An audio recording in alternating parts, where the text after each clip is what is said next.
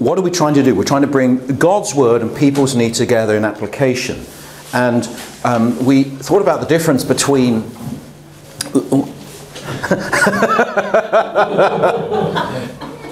Hey, well, this is really great fun, isn't it? I'll just...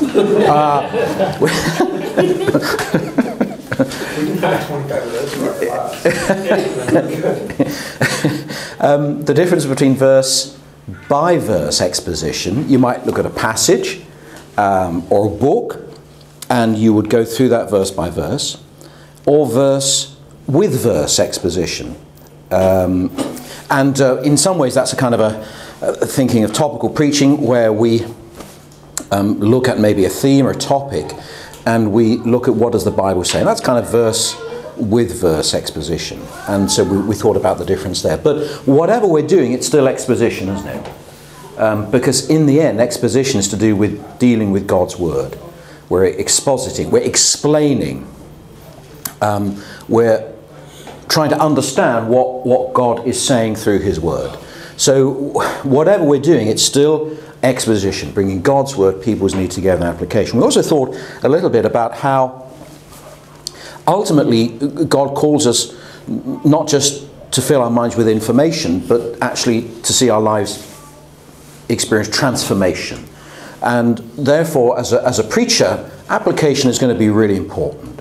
It's not just a Bible lecture, information. We're thinking about how God wants to transform our lives. And as a preacher, you know, I always kind of think, when I'm preparing a message, how does God want to transform my life, first of all, as a preacher? Because actually, you know, the person who lives with this longer is going to be me as the preacher. So, you know, how does God want to transform me through this? And actually, I mean, that's a good point, that if you want to preach with passion, then you want to preach a sermon, you want to share a word which has impacted you first. That makes sense, doesn't it?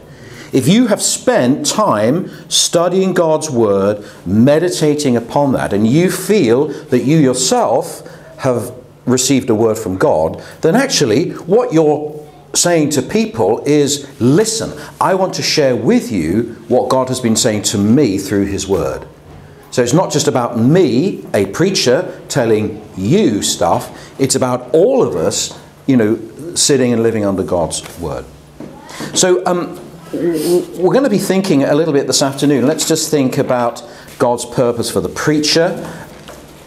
And we're going to be thinking again a little bit about this whole process of exposition. We're going to be doing that as well in the week, but we're going to come back to this thing again and again. Again, whatever style we're preaching, we need to learn how to exposit God's word.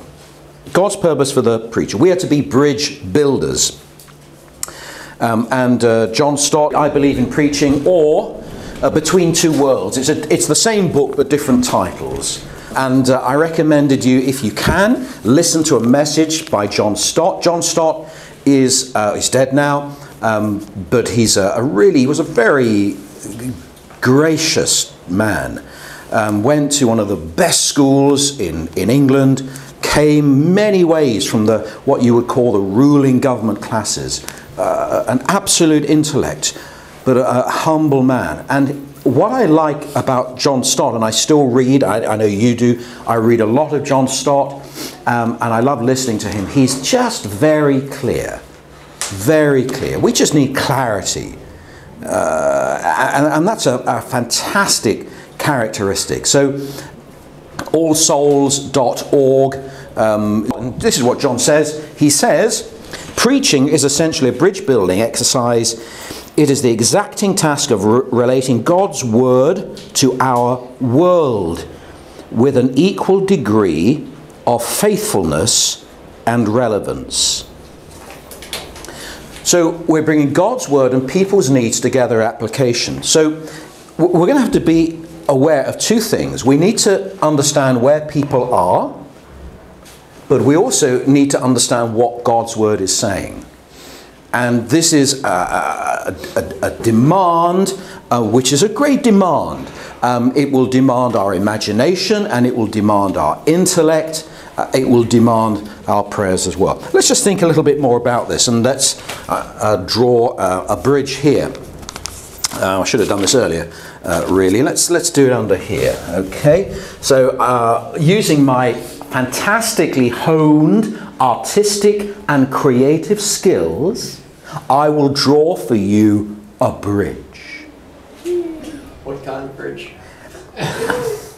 It's a bridge which leads from here to there. From here to there. Or from there to here. Okay, so let's just draw this. Okay. Alrighty, Governor, alrighty. There we go. Look at this. Okay. Right. Let's just think a bit about this whole task.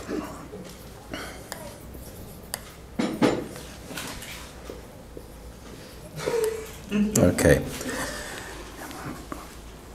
This is a big thing, okay? Don't underestimate the difficulty involved with this. What are we dealing with? We're dealing with, on the one hand, God's Word. That's the then. This is an ancient text.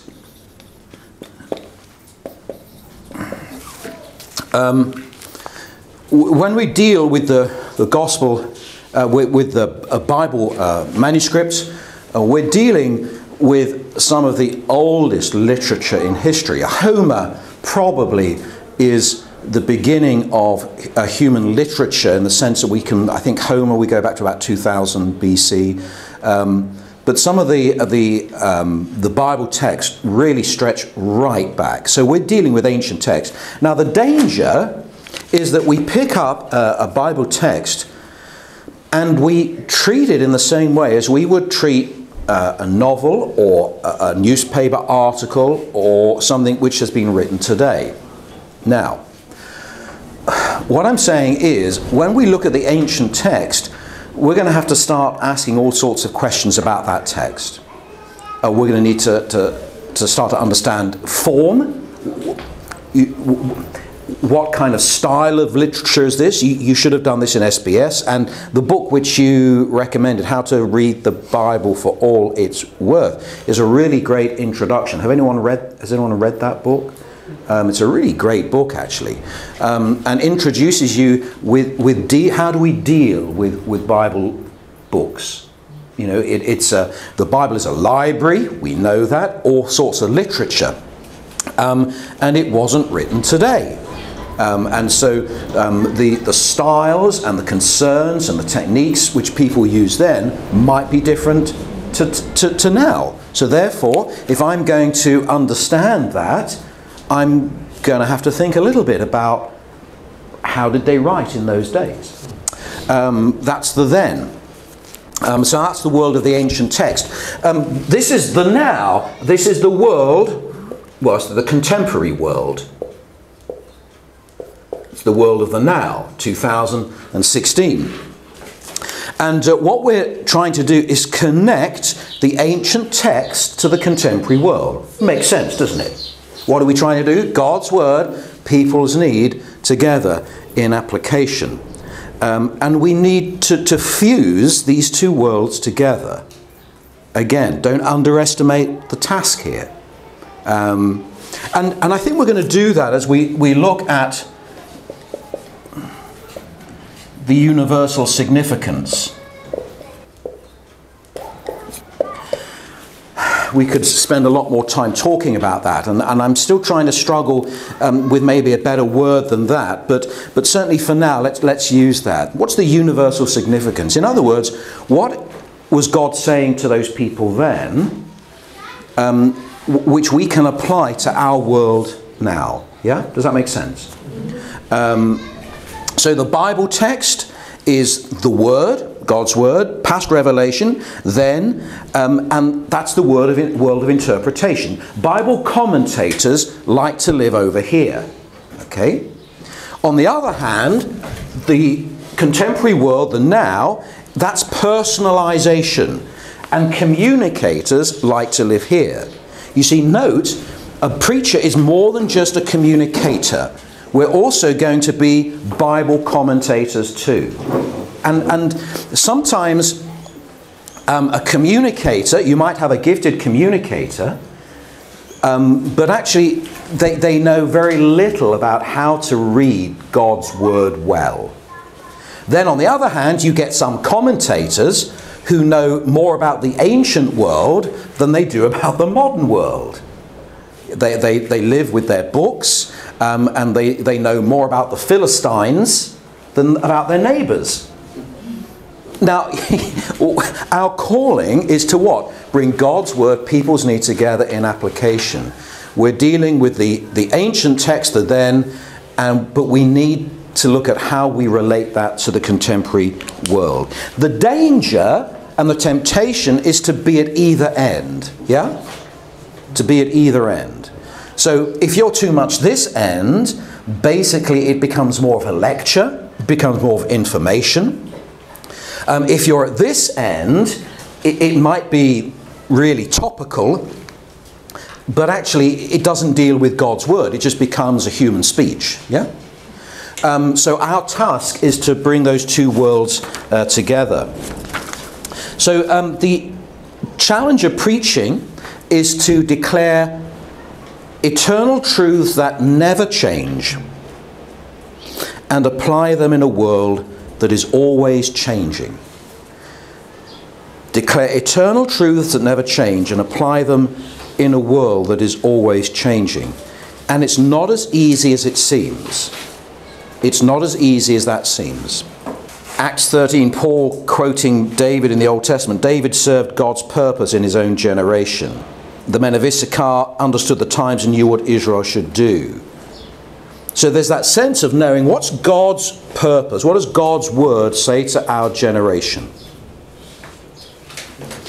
John Stott in that book speaks about double listening. Or you might have heard the phrase, we read the Bible in one hand with the newspaper in the other. You know, we're trying to bridge this gap. God's word, people's need together in application.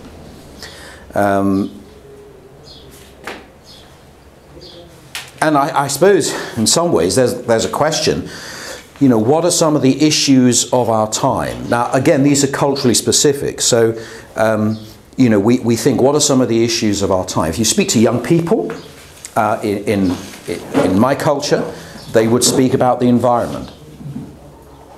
So environmentalism is a big issue. Creation care, one of the big issues of our times. Issues to do with poverty, social justice, issues of our time. People's sense of identity in a world, a consumer-driven world. Failure of governments and representation of the people. Big thing. That's something which is sweeping Western Europe. You see it in the States at the moment, where people distrust politicians. People distrust people in authority, actually. Which incidentally, of course, you could put in my culture Christians and the church as well. Wouldn't you say that comes from a greater issue where it's the destruction of the family unit and in particular bad representation of fathers, of father figures? I don't know. I think it's complex, because I think when I think of the church, I think we have not been good models. The church has not been good models. You know, the church has been caught in all sorts of scandals. But, sorry, not... Yeah, go on. But doesn't that also come from fathers then? Because you always follow your best representation of authority, your best model. And if you have a good father, if you have a good community around you, it's going to keep you on the straight and narrow. There's going to be the set point of accountability. Yeah, what I'm saying is I don't think there's absolutely one issue. I think there are a number of issues. I think that's one of them. What I'm saying is, and it goes back to the authority of God's people. You know, sometimes people distrust the church, and there'll be some cultures where that's going to be especially the case. They just distrust the church, whether for all sorts of reasons. So, anyway, sorry, that's more by way of background. 4 stages of bridge building. Okay, firstly, we study the text. Study the text. That's exegesis. It's observation and interpretation. And so we're asking all sorts of questions. Here are 4, or 2 sets of 2. What did it say? What did it mean? So we're thinking of what did it say and what did it mean to the original hearers? And then what does it say and what does it mean to us?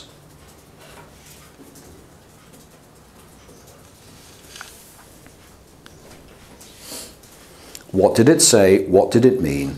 What does it say? What does it mean? So let's just think of just the way I would put a message together. I'm going to be looking at, if I've got a theme, let's just jump to the fact that I have a theme and I have a number of Bible texts, or maybe one Bible text. So I'm going to be reading that text. I might look at it in different translations first. And I'm asking the question, what did it say? What did it mean? And I will, after reading the text and maybe spending a long time reading the text, maybe look at different translations, I will then look at helps to help me do that. So I would recommend that you invest in a good study Bible. And a good study Bible will help you do that. I have over the past year been using the ESV translation, and the ESV have a fantastic study Bible. I was going to bring it here. I had a 30 kilo weight limit, which enabled me, if I'd wanted to bring my big study Bible. It's big, heavy, but I didn't. You have it at home if we brought it. You've got one? Yeah, so maybe it's do you enjoy that? Yeah. And I have it here at Worcester. Yeah, so if Jody brings that in tomorrow, you could have a look at that. It's a really great study Bible. There's a lot of information there. It helps me understand maybe some words, maybe some phrases. As well as that, I will use commentaries as well. So the most important part of my library back home are commentaries. You know, I have a lot. I measure my library in meters when it comes to bookshelving. In fact, my wife used to write too. She used to write for Scripture Union. Scripture Union involved in South Africa? Yeah. She used to write for Scripture Union. So she has a library too.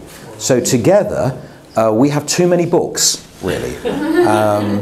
So I'll read. I want to understand maybe the original languages, phrases. So in the end, I'm going to say I understand what the original writers were wanting to communicate, and also how the original hearers understood. Now we're going to look at an example of this, and we're going to do some stuff maybe tomorrow on the parable of the lost son. And we'll look at that, and we'll see, as we look at that, how maybe our understanding of that today might well be different to how when people listen to Jesus, how they originally heard that. And what I'm saying is that if you start to look at what other scholars have written, that will just give you a much deeper understanding of what God's Word is saying. And I just love doing that. So I will study the text. What did it say? What did it mean? What does it say? What does it mean now? And I can tell you something.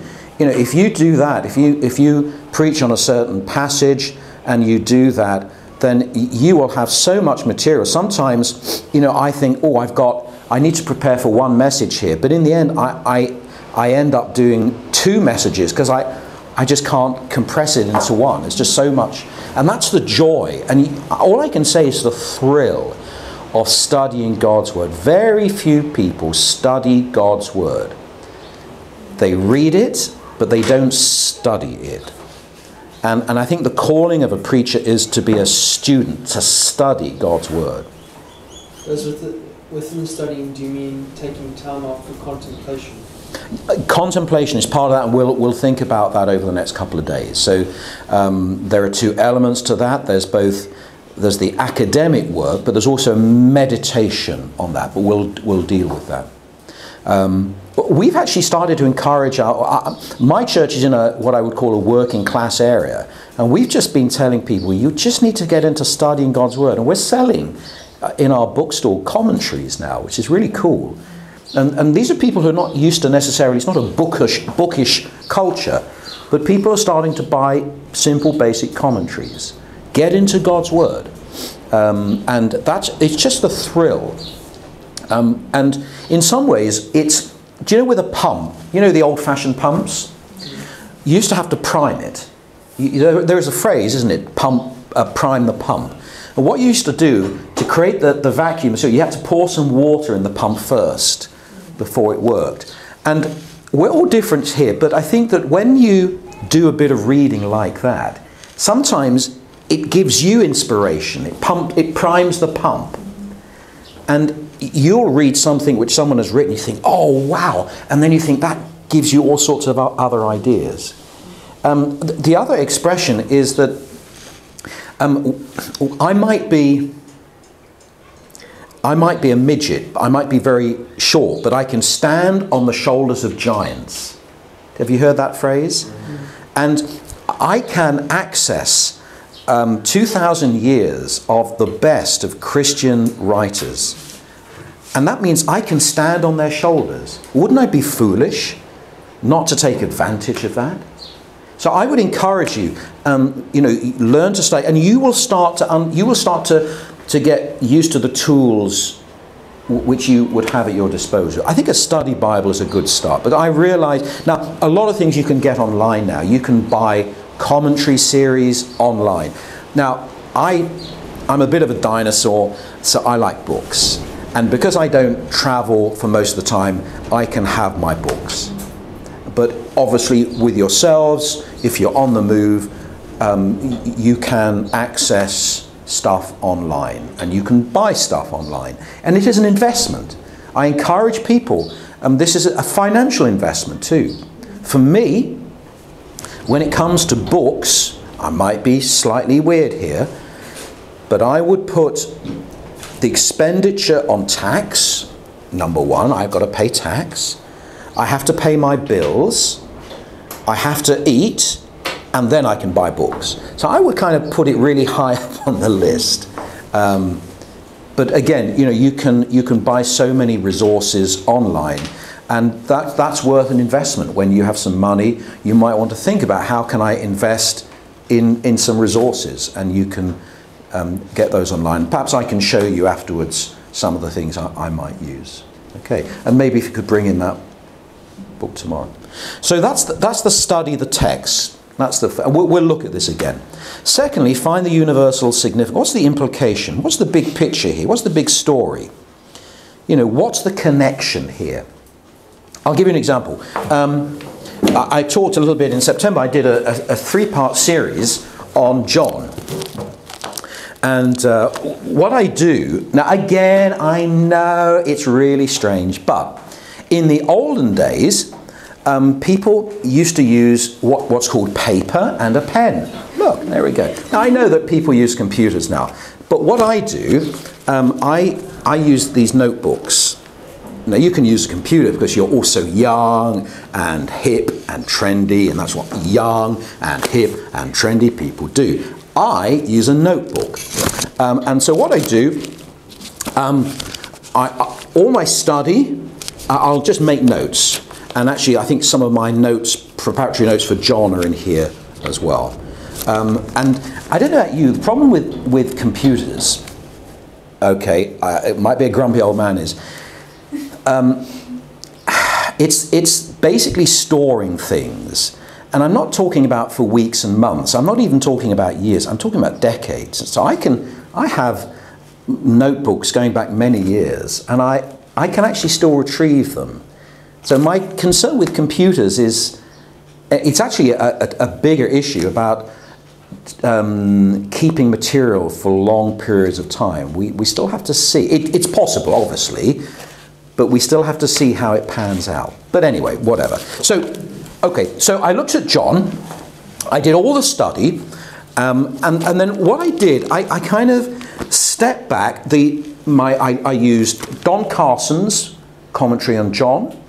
I used, I think, did John Stott do it? I used a number of commentaries on John, as well as, so that gave me a real understanding of what the text said. But then, I wanted to kind of get a handle on this for my people. And what I came up with was looking at, from John chapter 2, so we're dealing with after Jesus had cleansed the temple. And this was the outline for 3 weeks.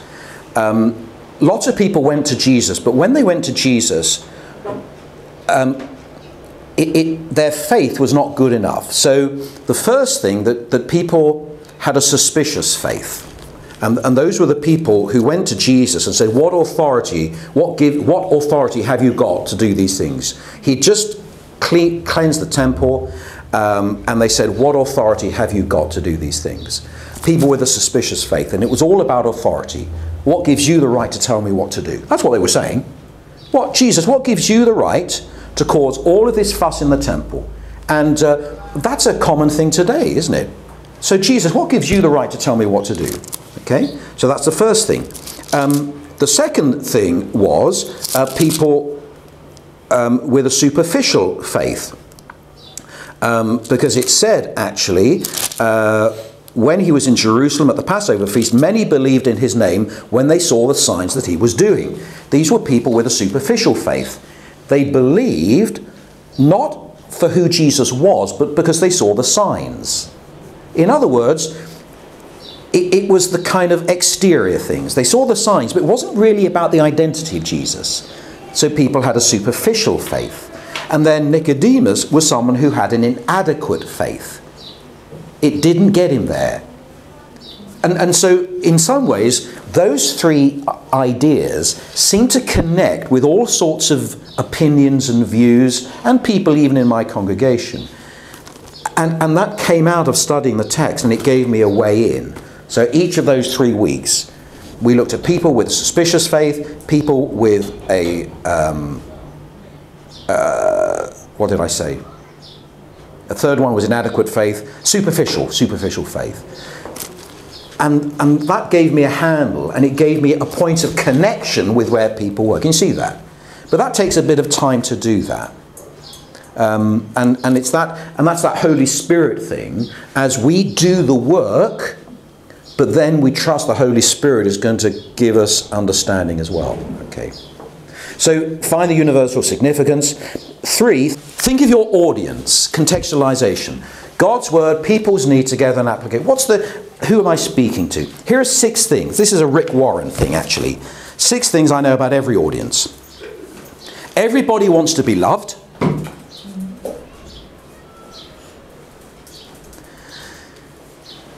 Everybody wants their lives to matter.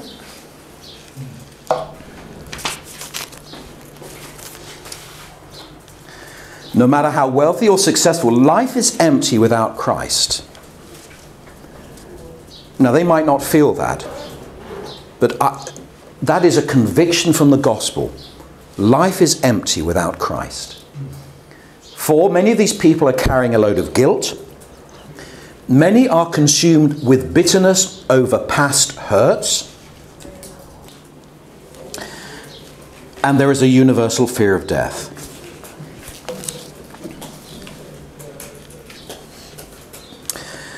But actually, I think there is something else which I have observed. So I'm going to throw this out, and you will have to make of it as you would. I think within our churches, and I'm speaking about my context in the Western world, it might be different here, but this is my reflection upon my context, my culture. There is a new context. Firstly, people often think that old modes of church, absolutes, are no longer trusted. Goes back to this thing of authority. Someone standing up in church saying, this is the truth, There's a deep distrust of that within our culture. And I guess in many of our churches too. People might not admit it, but I kind of guess it's there. Even in what I would call traditional Bible-believing churches too. Secondly, there is pluralism within the local congregation. So that means standing up and just saying, "Thus saith the Lord, do this." Well, it might make me feel happy, and it might make some of the older people feel happy, but I'm just wondering, out of my experience, whether that's going to connect with everybody now. When you say pluralism, are you talking about people who think that all world roads lead to God, or yes, that everyone goes to heaven? All the research shows, this is from the States, that even in Bible-believing churches, good evangelical churches, there is a far greater, if you scratch below the surface, there is a far greater sense of pluralism than a preacher might credit. And make sure that everyone here understands. Yeah, so that there might be all sorts of ideas within that church. There might be many people who think there are many ways to God. There'll be many people who would have different views of sexuality as well as a big one. They won't say, often they won't say what they really think, but actually the research, I don't know if you've seen some of the research, would bear this out. What I'm saying is that the preacher needs to know that. That helps me communicate. Not everyone, go on. How would you figure that out? Would you just ask people questions and get to know them? Yes. And also, I just know where the culture is going to. I think we need to have a great sense of where the culture is going.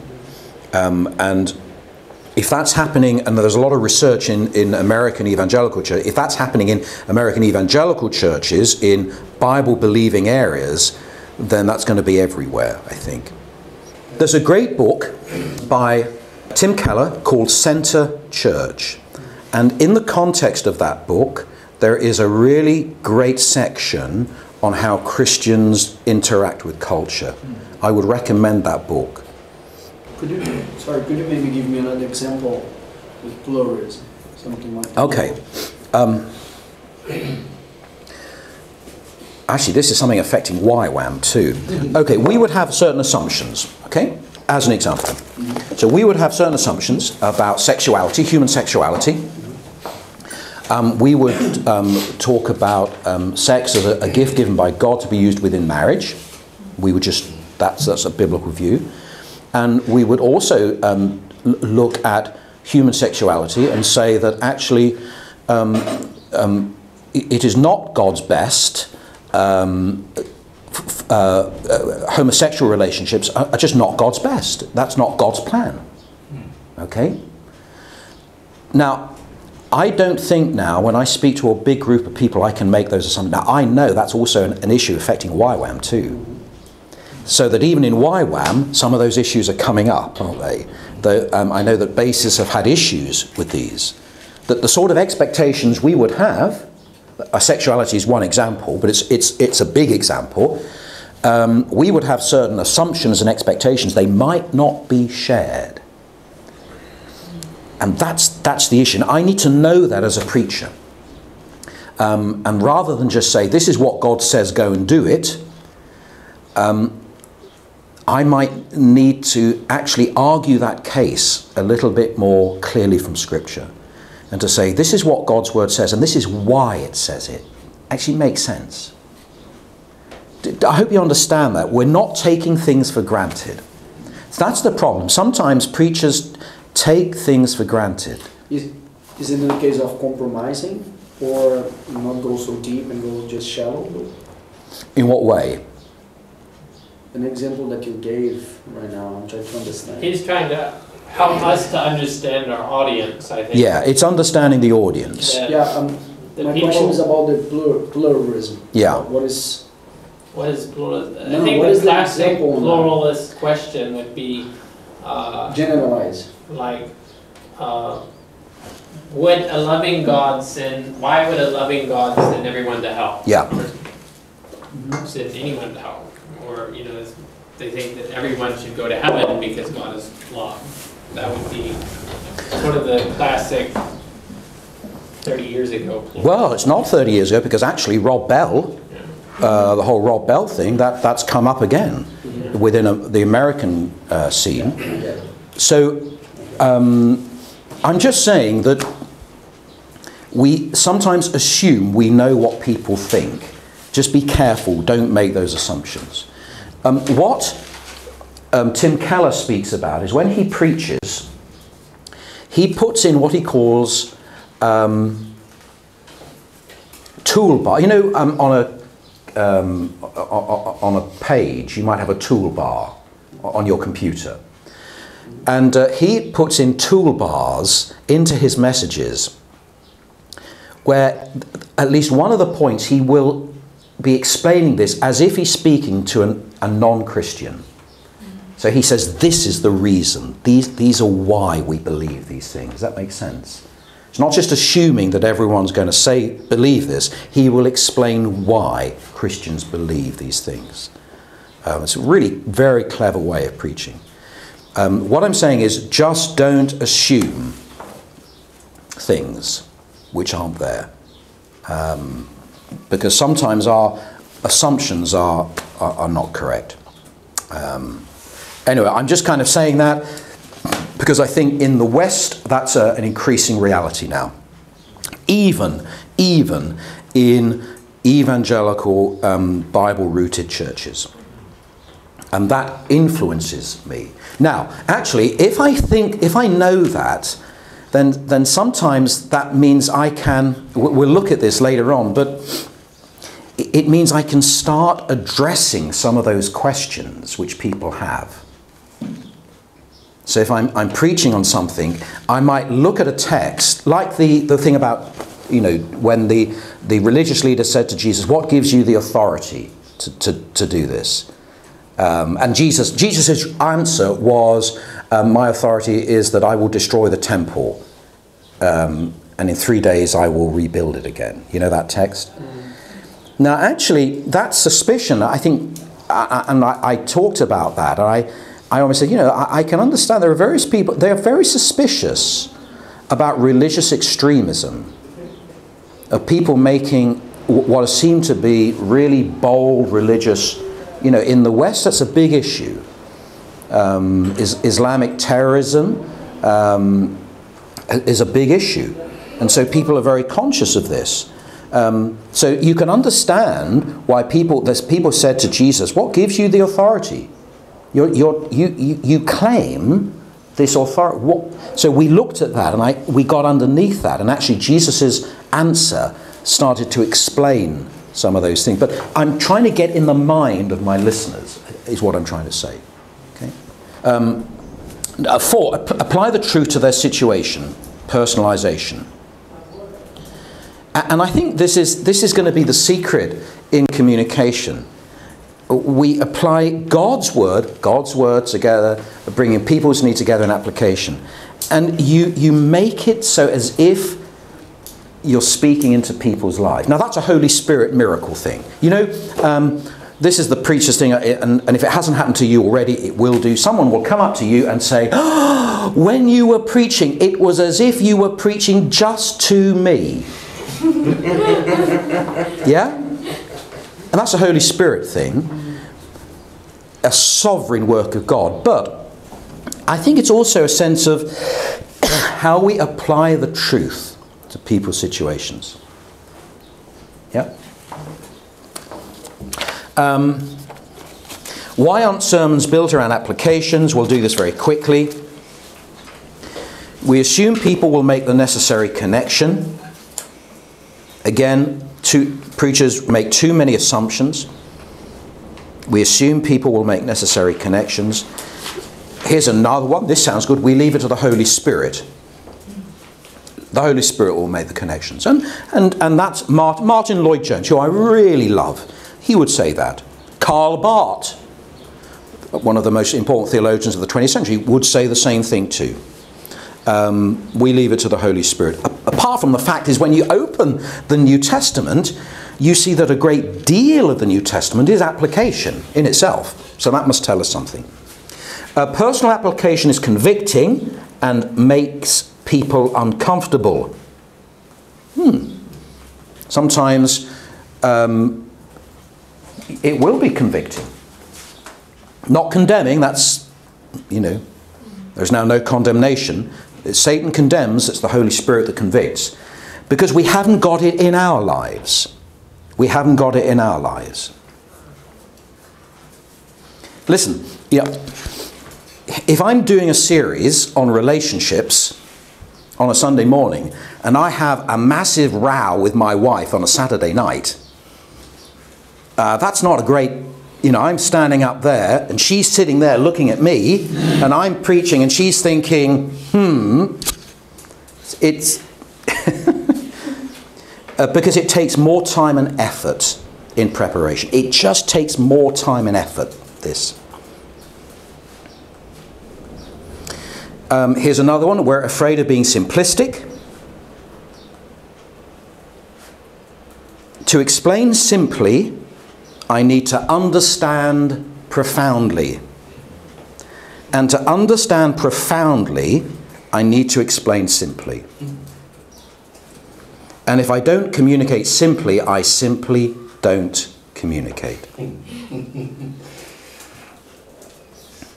7, because we've never been taught how to do it. And then we haven't realized the importance of it. The danger of teaching information without application, this is interesting. Knowledge without application produces pride. Knowledge without application produces pride. Knowledge puffs up, love builds up. And knowledge without application also brings judgment. Anyone who knows the good he ought to do and doesn't do it sins. So, how much of a sermon should be application? Okay, let's just look at some examples. Okay, these aren't my figures, so some New Testament examples. Paul, Romans, which is the most systematic theological book we have in the New Testament. But some people would think 50% of that is application. There is a lot of application in Romans. Ephesians, 50% application. Galatians, 100% application. James, 80%. 1 Peter, 60%. Sermon on the Mount, 90%. But actually, interestingly, when you read the scriptures, you get this incredible joining of doctrine and application. And it's a marvelous thing to read how the New Testament speaks about God, it speaks about the kingdom, not in dry, formal academic ways, but in ways which apply to our lives. And that's good to notice. Philippians 2, that passage about Jesus, almost certainly taken from an early Christian hymn. We have some really rich theological teaching about the identity of Jesus. And yet, of course, the context is application. It was put down there to apply to our lives, although it contains incredible doctrinal truth. So what I'm saying is, it's how we bring these things together. God's word, people's need together in application. Now we're going to stop there.